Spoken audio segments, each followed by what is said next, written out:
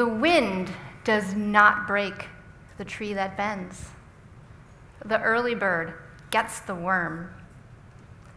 What do these two proverbs have to do with engineering?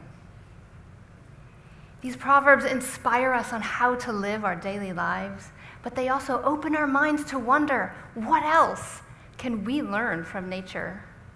Because when we learn how and why nature works, and we apply that to solving problems, that is called biomimicry. Engineers do this all the time. Think about that tree I mentioned. The ability of trees to bend without breaking. Not because of their root structure, but because of their alternating hard and soft layers, has inspired stretchable electronic devices. Now, think about that bird. The ability of birds to glide through the air, not flap their wings, but glide, has inspired modern-day aircraft. In fact, the Wright brothers were avid bird watchers, and they even studied ornithology texts. Those are books about birds. But flight is not the only thing that we can learn from birds. Engineers have also learned that the vibrant colors of bird feathers are created through nanostructures, and they have used that as inspiration for the design of dye-less paints that don't fade. In my own work on sensors, I learned that birds have an internal GPS system. Rather than relying on satellite signals, they can sense the Earth's magnetic field lines with tiny magnets in their heads. And I use that as inspiration for the design of an electrical current sensor. The potential of biomimicry is endless, but it takes getting past those noticeable features. So don't let the name fool you. It's more than mimicking. It's about learning fundamental principles and connecting ideas across domains of knowledge. As someone that's been investigating the process of biomimicry since graduate school, I inherently get it. But it's taken some time for me to get good at teaching this topic. So let me take you back 9 years when I was just starting out as an assistant professor. I had recently completed a PhD in engineering design, and one of the first courses I got to teach was engineering design at the sophomore level.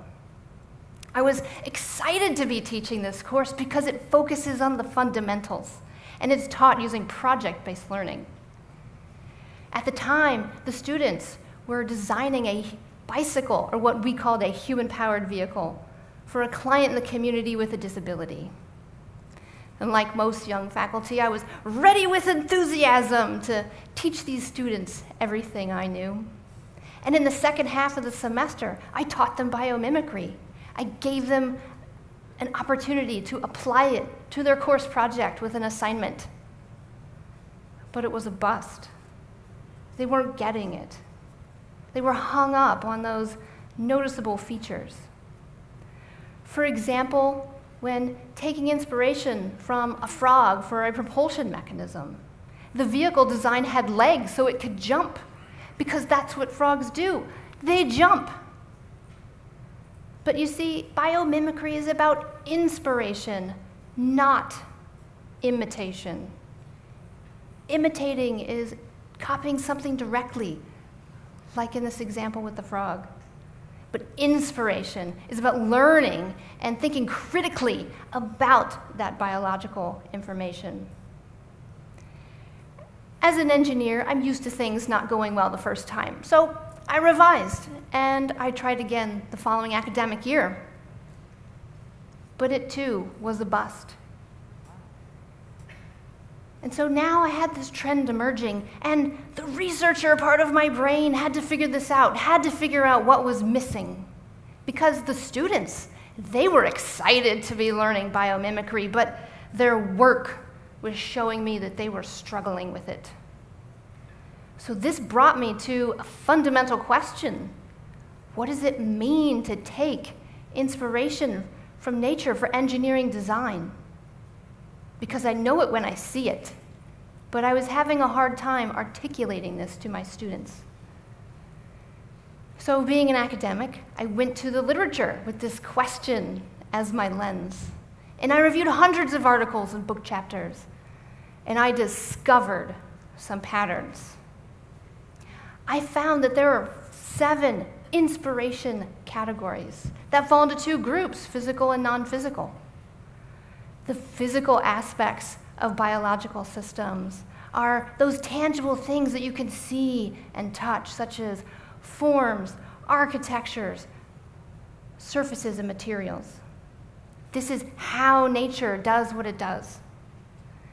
Whereas non-physical aspects of biological systems, those are the intangible things, such as functions, processes, or system interconnections.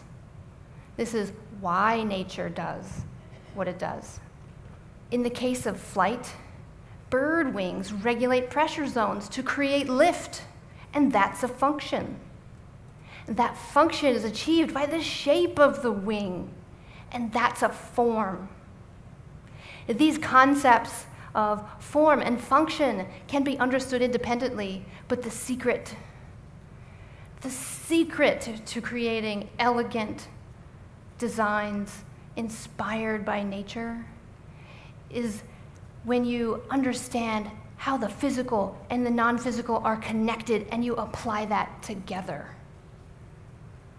That is what makes airplanes and other bio-inspired designs so successful. A couple of years later, I had the opportunity to try again, and I gave that assignment. And this time, I got different results. This time, it worked. The students were getting it. They were connecting the dots between the physical and the non-physical, and they created some really great designs inspired by nature. So now, when taking inspiration from the frog for a propulsion mechanism, they were still thinking about jumping. But now, they were learning about the forms, the architectures, and the functions involved in jumping. You see in this sketch in the bottom left-hand corner, there's an elastic element. And that's because they learned that the tendon of the frog leg stores potential energy, much like a spring or a rubber band does. And above it, there's a mechanism that allows that rapid release of that stored energy to create the linear propulsion. My desire to better understand biomimicry and improve as an educator helped my students to be successful. So you might be wondering, why teach biomimicry to engineers? And my response would be design validation. I'm in my 10th year as a faculty member, and I know that students absolutely love extra credit. But evolution, it does not give extra credit. Evolution is a harsh grader, and the natural designs that we see in the world around us today are the ones that have passed the test. So the next time that you're outside for a walk, or simply gazing through a window, stop. Take a moment to observe the birds, the trees, and the other amazing organisms in our world. Give yourself an opportunity to ask nature for inspiration. Nature is our design catalog, and we just need to learn how to order from it.